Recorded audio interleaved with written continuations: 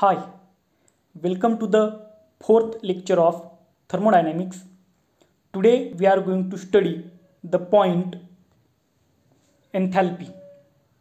Now see, the enthalpy is defined as H is equal to U plus PV.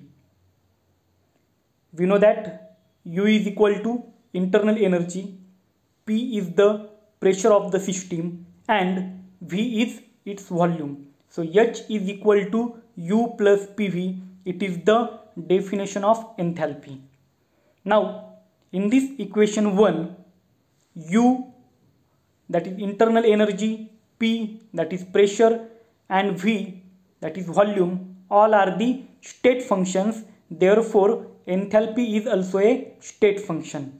Okay, so enthalpy is also a state function. Therefore, as it is a state function, the difference in enthalpy, that is delta H, we can write it as a HF minus HI, where HI is the enthalpy of initial state while HF is the enthalpy of final state. So delta H is equal to HF minus HI.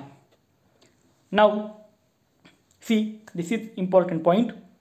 The change in enthalpy, that is dH, is equal to the energy supplied as heat at constant pressure provided the system does no additional work.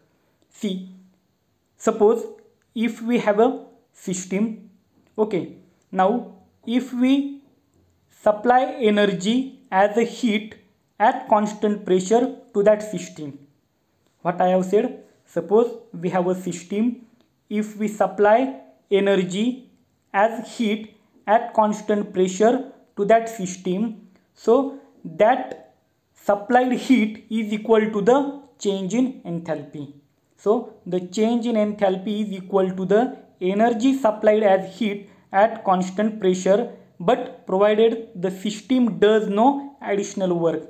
So in the form of equation, we can write dH is equal to dQ. So dH is the change in enthalpy and dQ is the change in heat.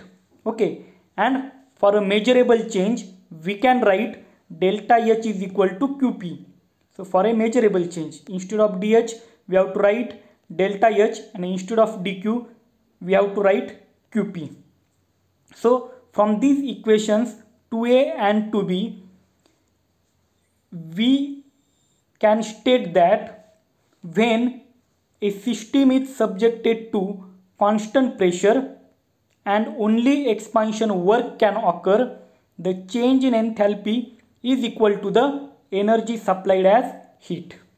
What is the statement? When a system is subjected to constant pressure and only expansion work can occur, the change in enthalpy is equal to the energy supplied as heat. Okay, now let us try to understand this statement with the help of a simple example. Now see, this example is only for the purpose of understanding. See, suppose if we have an open beaker containing water, so when we take an open beaker containing water, at this time pressure is constant. Now suppose that electric heater is immersed in that beaker. Now if we supply 36 kilojoule energy through this electric heater to the water, what I have said, if we supply 36 kilojoule energy through this electric heater to the water, then according to our statement, the change in enthalpy is 36 kilojoule. The change in enthalpy of water is 36 kilojoule. So what we have supplied? We have supplied heat, suppose in the form of heat, that is 36 kilojoule.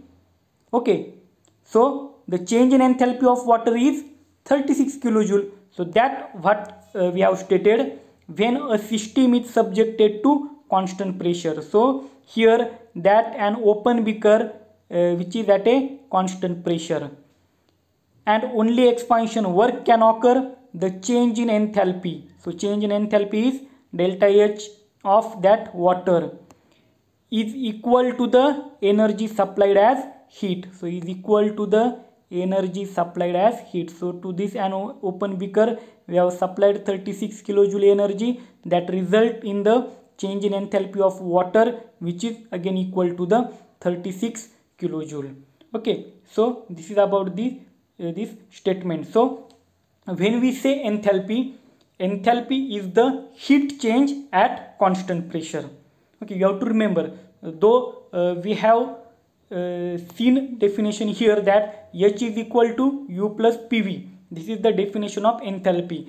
But in words, what we have to say about enthalpy? Enthalpy is the change in heat at constant pressure that we have described here. Okay, so this is about the point enthalpy. Thank you.